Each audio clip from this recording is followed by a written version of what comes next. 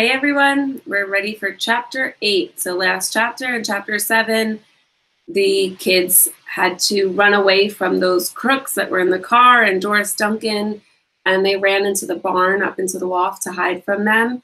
And that guy in the green suit, you couldn't find them. So Ruth Rose came up with a plan and called Officer Fallon to go through with the plan. And then she called Doris Duncan at the Shangri-La Hotel, told her to meet her at the library the following day at 12 o'clock to sell that stamp to them for $500. So let's see what happens.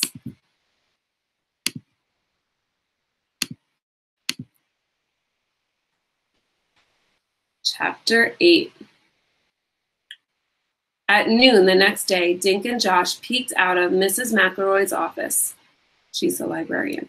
Ruth Rose was sitting at a table reading a book. The library was nearly empty. An old woman sat reading a newspaper. A man was snoozing near the door with his cap pulled over his eyes. Mrs. McElroy was on her lunch break.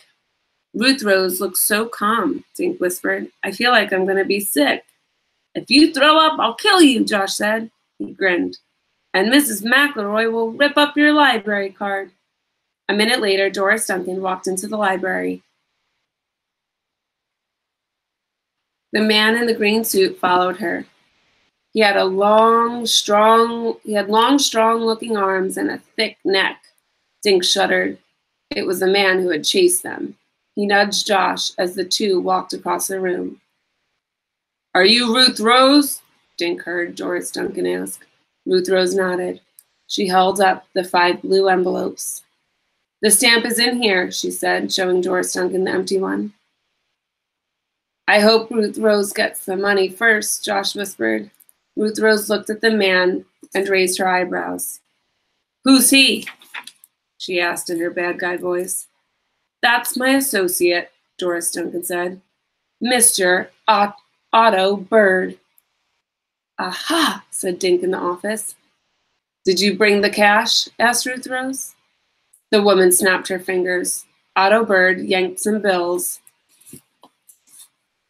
from his pocket and handed them to Doris Duncan. Let me see the stamp first, he croaked. Josh started to giggle. Dink clapped a hand over his mouth. Ruth Rose slid the stamp out of the envelope. See, there's the upside-down airplane, Dink heard her say. Otto Bird snatched the stamp out of Ruth Rose's fingers. With his other hand, he whipped out a magnifying glass. The man examined the stamp through bulging eyes. Then he smirked. This is the one, he said. Ruth Rose smiled sweetly. The money, please, she said. Doris Duncan dropped 5 $100 bills into Ruth Rose's hand. In the office, Dink and Josh high-fived. Ruth Rose counted the money out loud. When she finished, she looked at Doris Duncan and Otto Bird. Then she hollered, Okay, Officer Fallon. The man, snoozing by the door, stood up.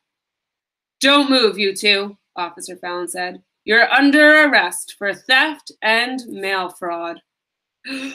Woo, so exciting. That's the end of chapter 8. Tomorrow will be chapter 9.